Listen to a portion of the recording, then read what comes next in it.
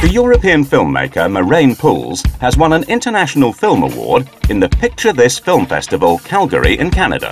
Poels stepped into the lives of a few disabled persons in Kenya and Vietnam. The Filmmaker will be present next week here in Calgary during the International Film Festival on February the 12th. We are very pleased to welcome filmmaker Marijn Poels. Keeping this award for myself be a burden for my conscience. He decided to send it back to the people who are involved, the stakeholders of that award.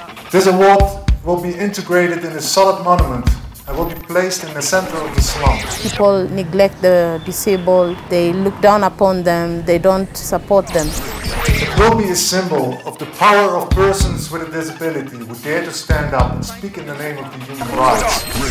And we won the first prize with our voice towards persons with a disability. When they see a white man coming around, they want this white man to give them money, not to go and advertise their poverty. What's the money value of this award? When I give you $200 million, yes, what do you do with it?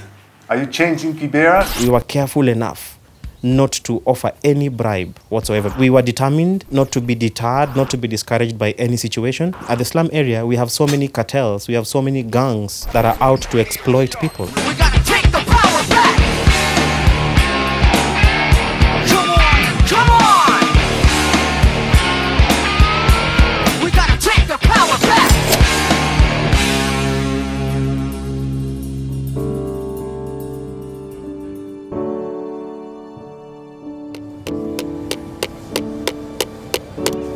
The effect down the lane should be felt even in the slum area itself, because it will raise the hope of respect for humanity with or without disability. And only I know that an award will not change the world. But God, what a statement that will be. Thank you very much.